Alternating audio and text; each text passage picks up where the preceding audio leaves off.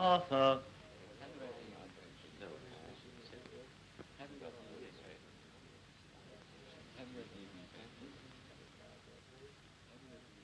Same again all round, Arthur.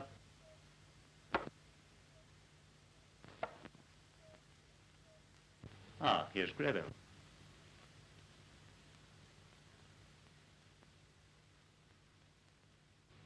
How are you doing? Don't worry him. I've got him mated on the move.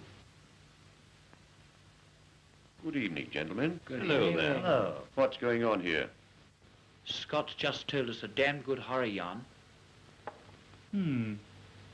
Can't say I care for that sort of thing myself. Give me a good laugh every time. Oh, I don't know. You don't get much thrill out of life nowadays. Talking of horror stories, the tales of Edgar Allan Poe take a lot of beating. As a matter of fact, he's rather a weakness of mine. What I like about his stories is that you're never quite sure what happened in the end. It's more or less left to the imagination. Have you read The Pit and the Pendulum? That's one of the best. For sheer unearthly horror, you can't beat The Fall of the House of Usher. It's a story of a house enshrouded in mystery, of weird happenings, of the strange wanderings of the Lady Madeline in the woods at night. If there's a copy here, I'll show you what I mean. Ah, here it is.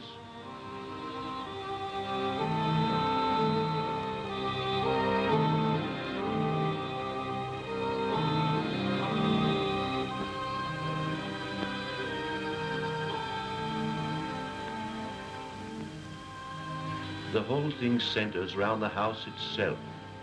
There's a sort of uncanny atmosphere about it. Nothing definite, a suggestion of decay, of approaching dissolution, which is reflected in the minds of the characters.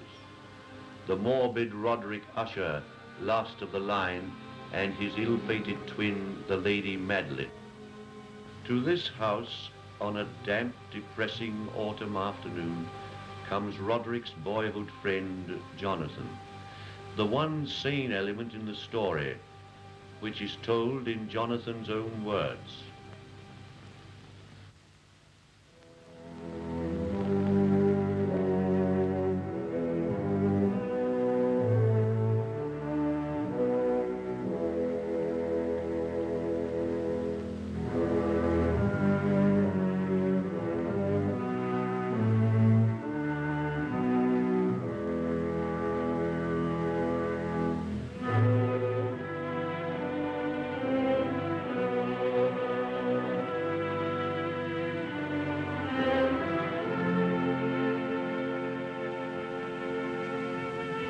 During the whole of a dull, dark and soundless day, I had been passing alone on horseback through a singularly dreary tract of country.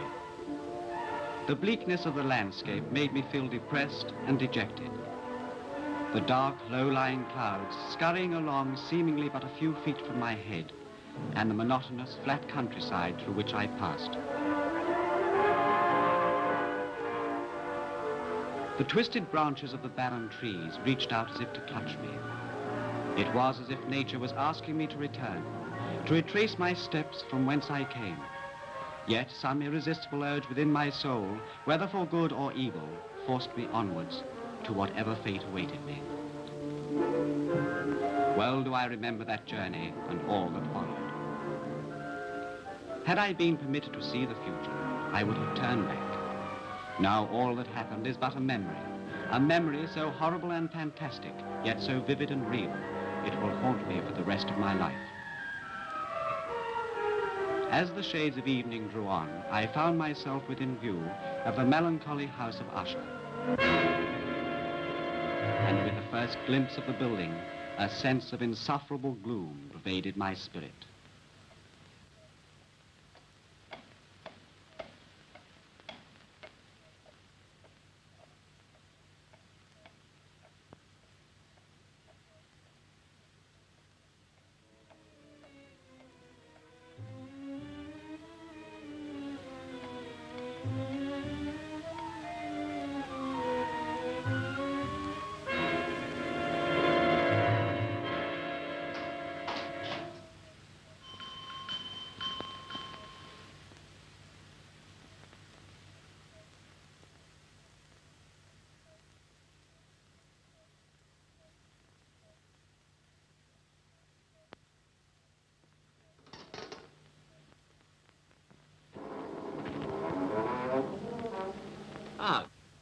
Good evening, sir.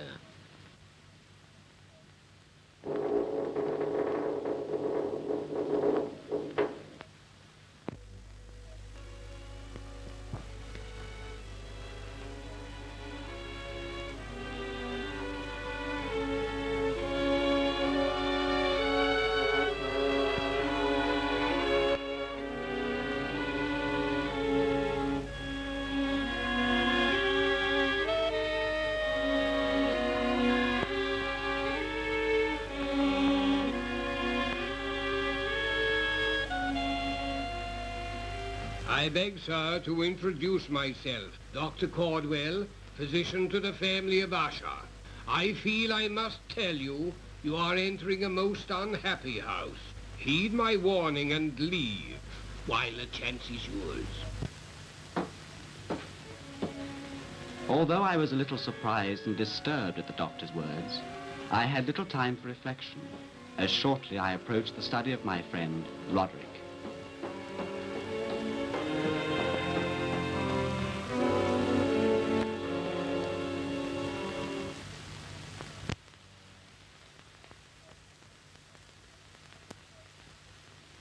Roderick.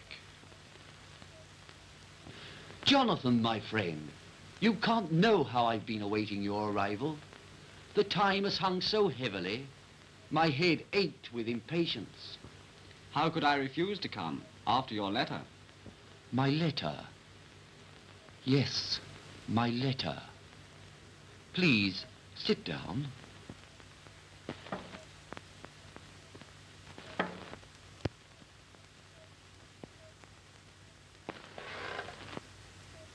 You can't know how earnestly I've been waiting for you to come.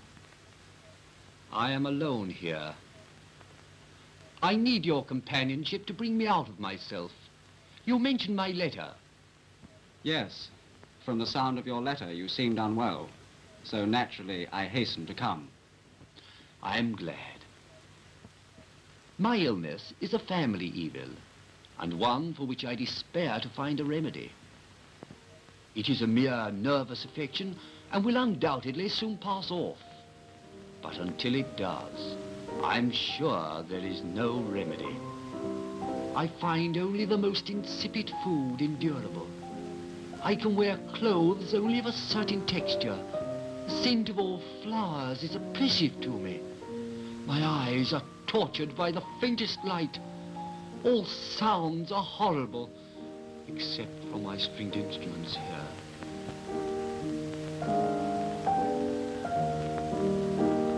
And there, my friend, you can judge how I've been living. Overshadowed by this illness, which is utterly incomprehensible, sometimes I despair. In this unnerved and pitiable condition, I feel that the time will come, sooner or later, when I must abandon reason and life together. But an illness such as this, my friend, must have some foundation, some reason.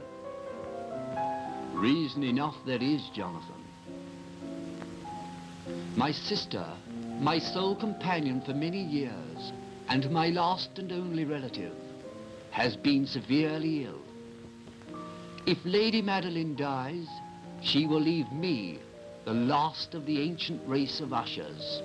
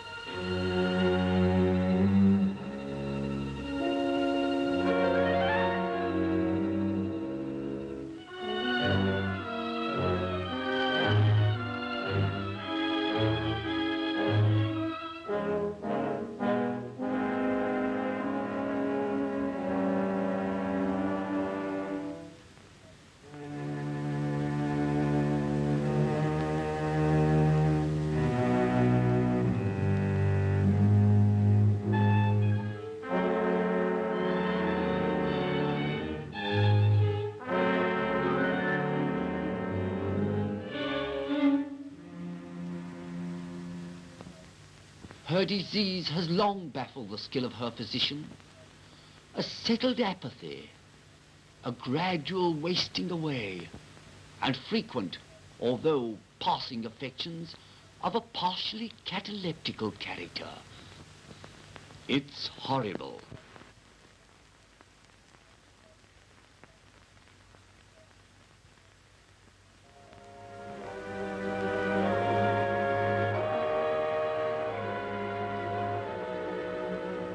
After my first meeting with Roderick, I was conducted to my room, where, exhausted by my long journey, I slept soundly, quite unaware of the evil which was revealed during the hours of darkness.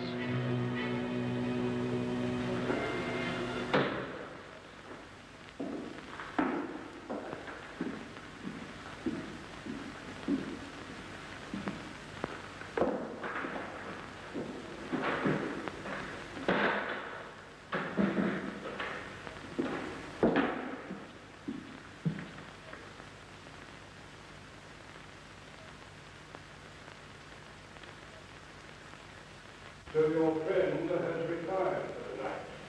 Yes. I cannot help hearing part of your conversation, and am now convinced that you do not know the true nature of your illness, or the mysteries surrounding this house. But now the time has come, my friend, when I think you should know the truth. Mystery? But why haven't you told me of this before? It is a sad and horrible story, but one I fear that you must face before it is too late. Your illness and that of your sister is the result of a curse put on the house of Usher and its descendants by a man whom your father murdered many years ago. A man whom my father murdered? But I don't understand. If you allow me, I will explain it to you. But how do you know all this? Your father told me the secret just before he died. You remember that since you were children, he always impressed on you that you must never go into the marshes and woodlands that lie to the south of your estate, because they are so treacherous that no one has ever come out of them alive. Yes, I remember. That was partly true, but there was another reason why he wanted you to avoid those marshes. Beyond them is a temple which conceals a torture chamber built by your ancestors many years ago. It is there I must take you to learn the secret of your illness. I have here a plan which your father drew for me while telling me the secret. It shows the only safe path through the woods to the temple. Well, will you come with me?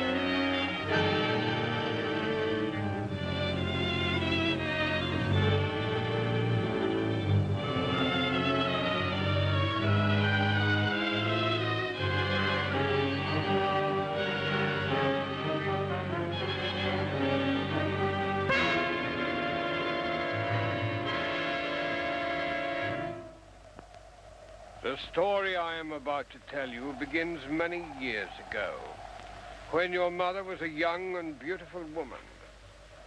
She had a secret lover whom she used to meet in this temple.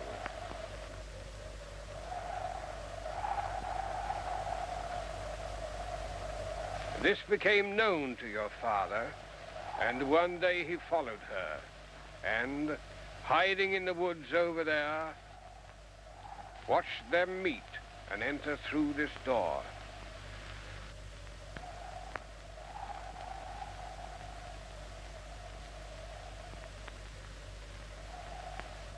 Prepare yourself for a great shock, as the sight you are about to see is unutterably evil.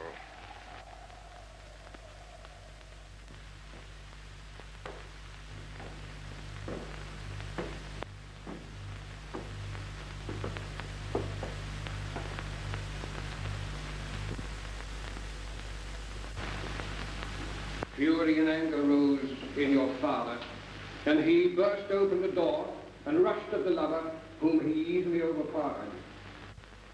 He strapped him to this rack and made him watch while he beat your mother. This enraged the lover, who put a curse on the Usher, saying that neither you nor your sister would live longer than 30 years. And then the house of Usher would finally fall. At this, your father swung round, and drawing his sword, with a mighty blow beheaded him. But it was too late. The curse was spoken. The sight and horror of all this was too much for your mother. She was driven completely insane, lost all powers of speech.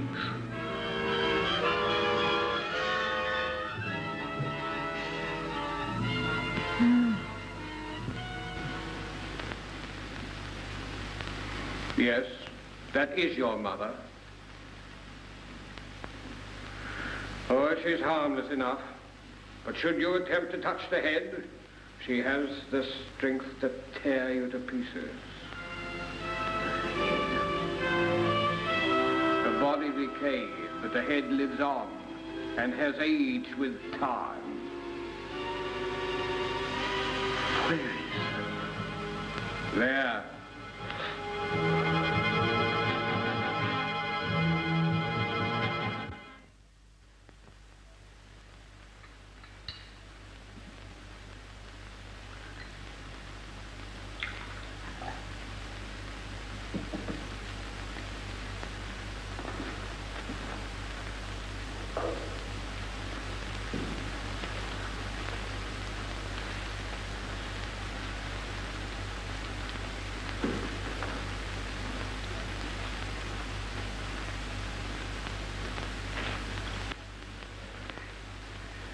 What are we going to do? I have done all I can for you, but medical aid is useless against this case. It is stronger than any human power, and is slowly taking your lives. But we are both 30 next month. You must do something to save us. The only way to stop the curse taking effect is to burn the head.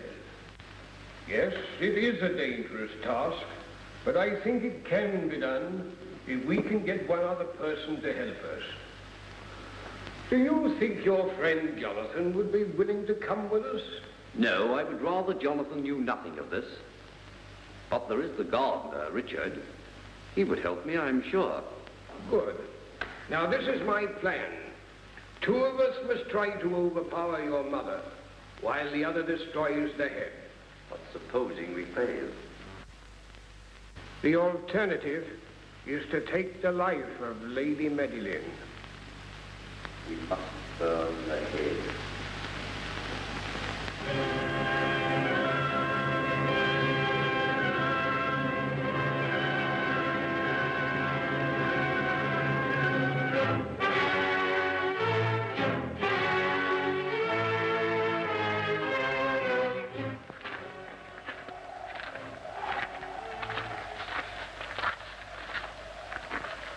You both know exactly what to do. Yes. Richard? Yes, sir. Very well, then.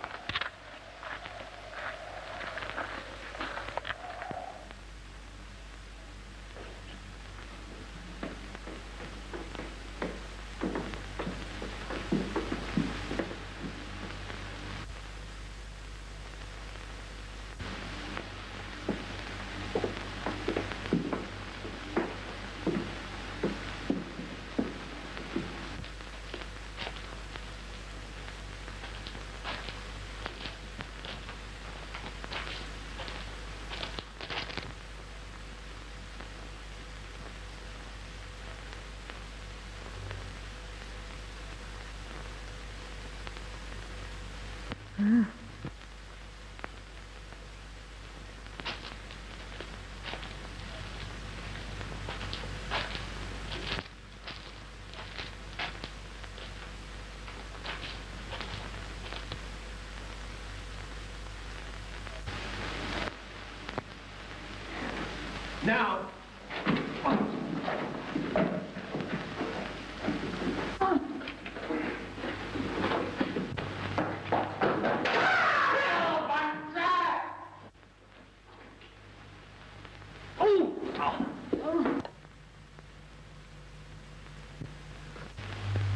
Come on.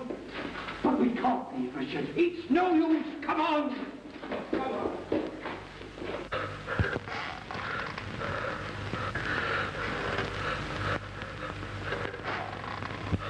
No.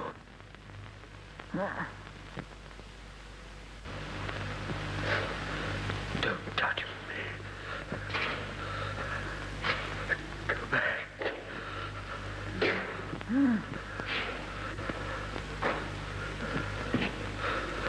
Go away.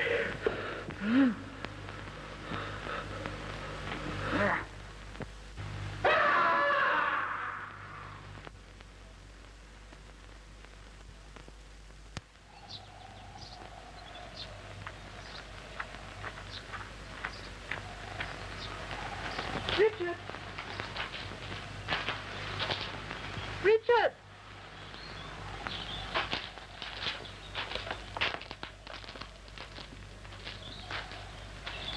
Richard, are you there? Richard!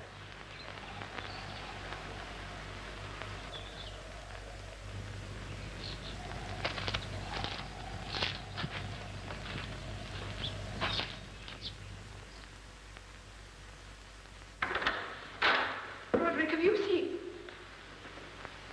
What have you done? It is nothing, only a slight accident. I've been looking for Richard. Have you seen him? I sent him away early this morning. When will he be back? He will not be coming back. Oh.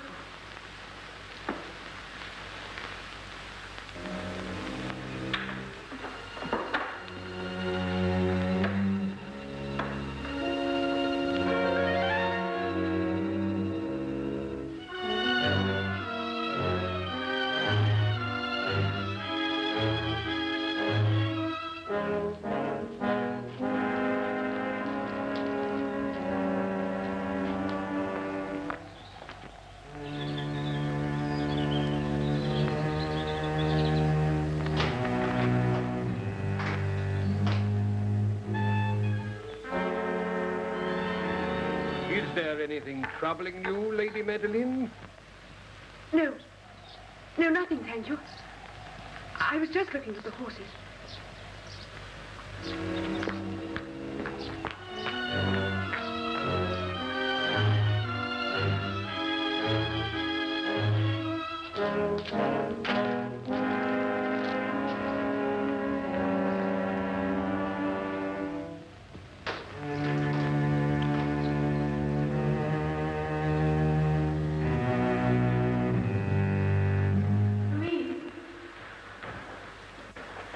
Yes, my lady.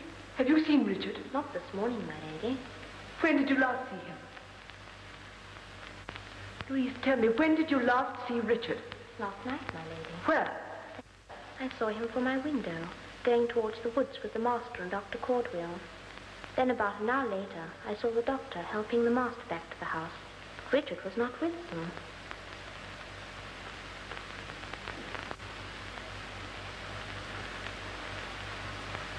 Louise, I'm afraid something terrible has happened to Richard. I shall need your help.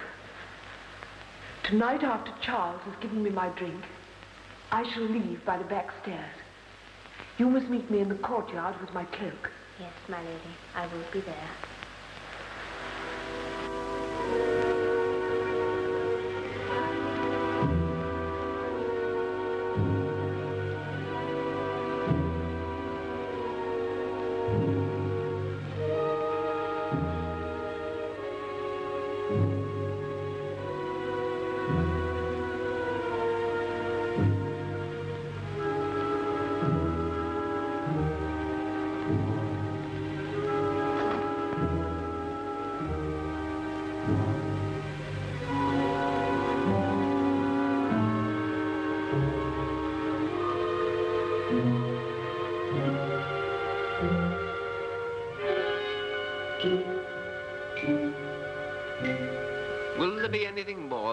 Anything, my lady?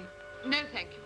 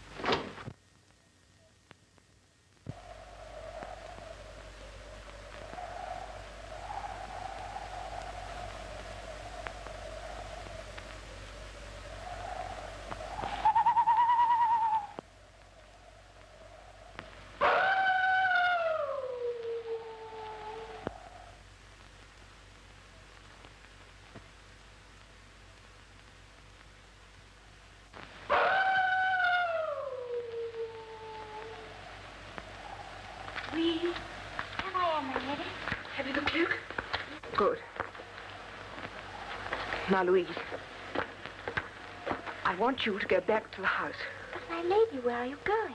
To try and find out what has happened to Richard. Oh, no, my lady, don't go alone. I must try. My lady, there's a danger. Louise, you can help me most by going to your room and waiting for my return. If I'm not back within an hour, go to the master and tell him that I've gone to the temple. Tell the master that you've gone to the temple. Very well, my lady.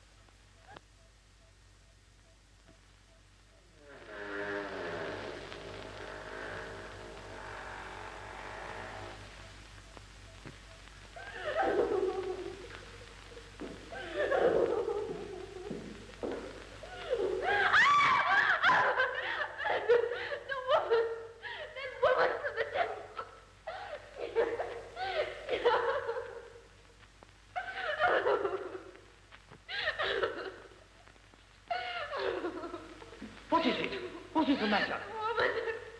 A woman to the temple. I feared this would happen and took every precaution. I do not understand how she entered the house. We must be on our guard in case she makes another attempt.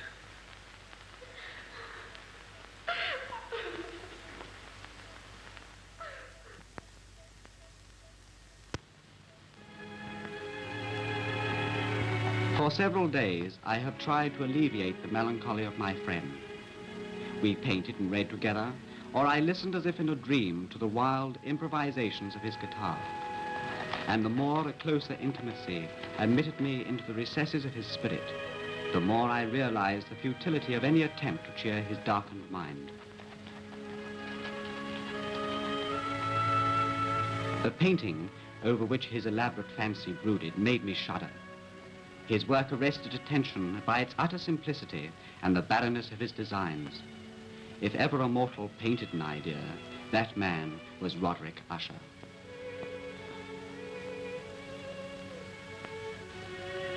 I shall always bear the memory of the solemn hours I spent alone with the master of the House of Usher.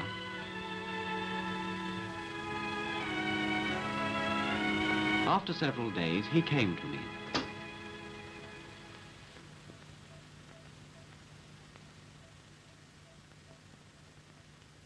Lady Madeline is dead. Dead? Yes. She had been confined to her bed for several days. She grew weaker on the very night you came, after you saw her. She drew her last breath only a few minutes ago. I was with her when she died. As I watched the life of my beloved sister fade away, I was grimly reminded that when I too pass from this earth, the ancient family of Ushers would pass with me and would crumble into the dust on which it was made. The Ushers will soon pay the penalty for their pride. You wonder, Jonathan, how I felt at that bedside, hardly venturing to move, hardly daring to breathe.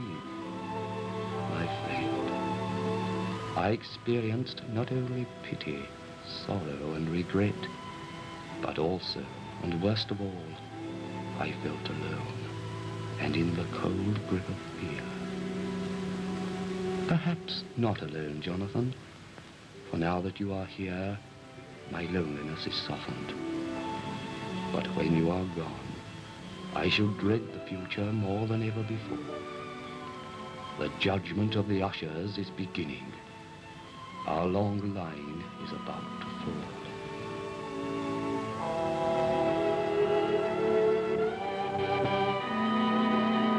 Lady Madeline is no more.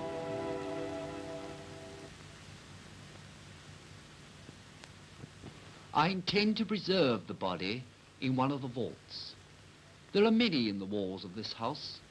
Considering the unusual character of her illness, and of certain inquiries by her physician, and the remote exposed position of the family burial ground, I have decided to do so.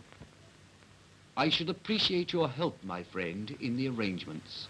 I will do whatever I can. You can rely on my assistance, Roderick.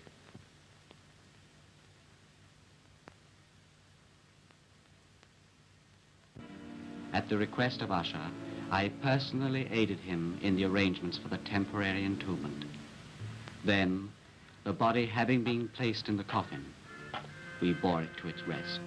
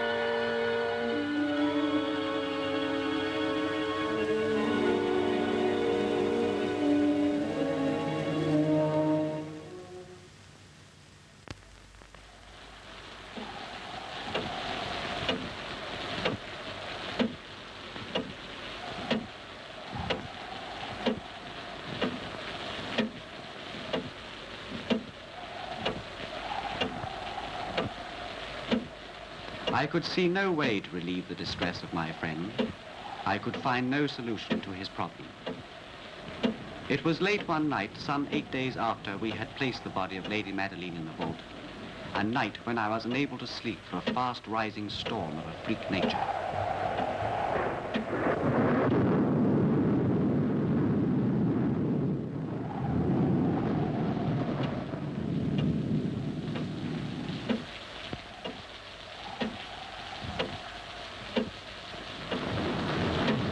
I could not rest. I struggled to reason off the nervousness which gripped me. A disturbing influence, I knew not what, was at work in the house of Usher. I listened, I know not why.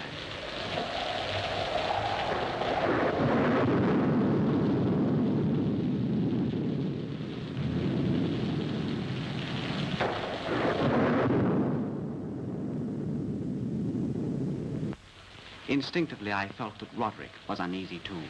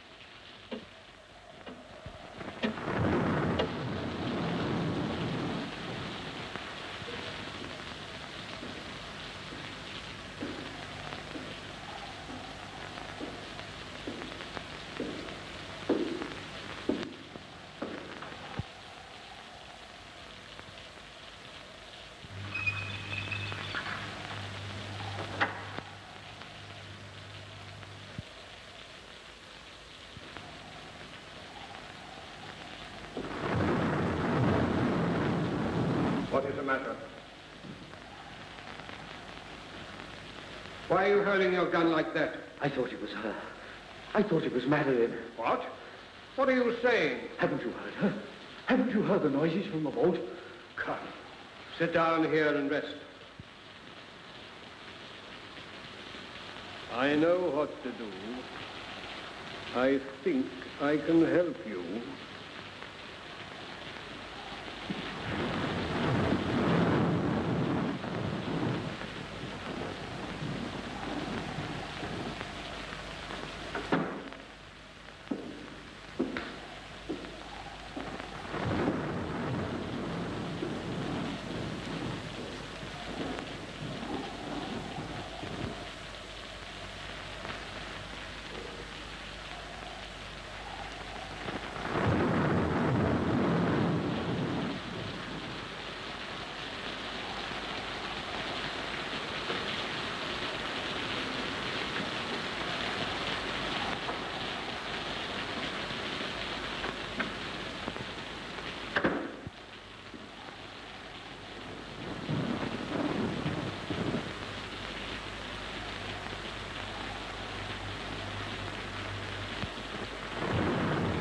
Cordwell, where are you going with that gun?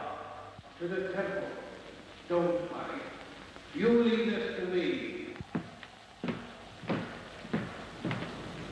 No, you mustn't kill her.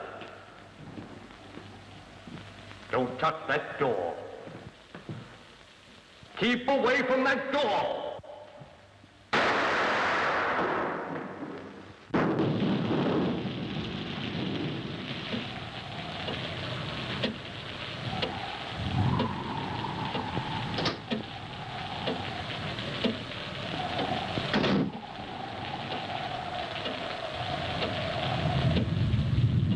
The storm. I can't sleep. The noise.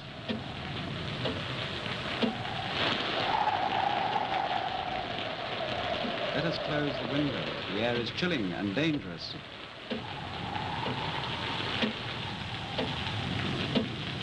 I will read to you. Here is one of your favorite books. Perhaps it will help us pass this dreadful night together.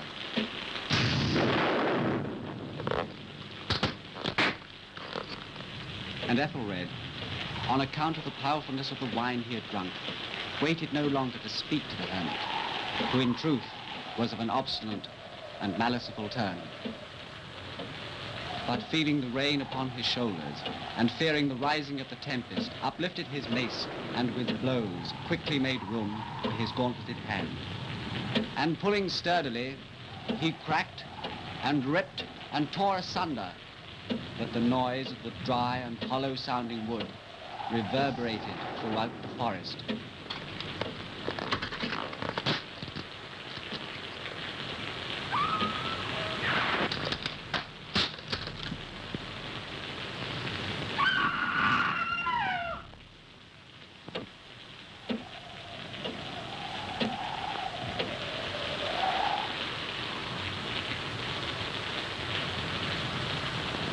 But the good champion Ethelred, now entering within the door, was enraged and amazed to perceive no signal of the hermit, but instead was a dragon of a scaly and prodigious demeanor, and with a fiery tongue, which sat on guard before a palace of gold with a floor of silver. And Ethelred uplifted his club and struck the dragon on the head with a shriek so horrible and piercing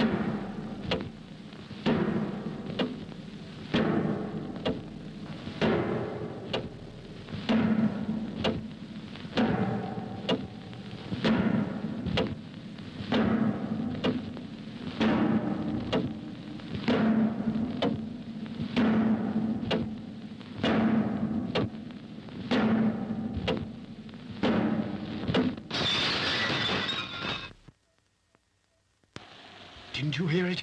I've heard it for a long time. Yet I dare not speak. She's alive, I tell you. We have put her living in the tomb. I tell you, I heard her first feeble movements in the hollow coffin many hours ago. Yet I dared not speak. And now, tonight, Ethelred, and the breaking of the hermit's door, the death cry of the dragon and the clang of the shield. Say rather, the rending of her coffin and the breaking of the iron hinges of her prison. and her struggles within the coppered archway of her vault? Haven't I heard her footsteps on the stairs? Haven't I heard the horrible, heavy beating of her heart? Madman!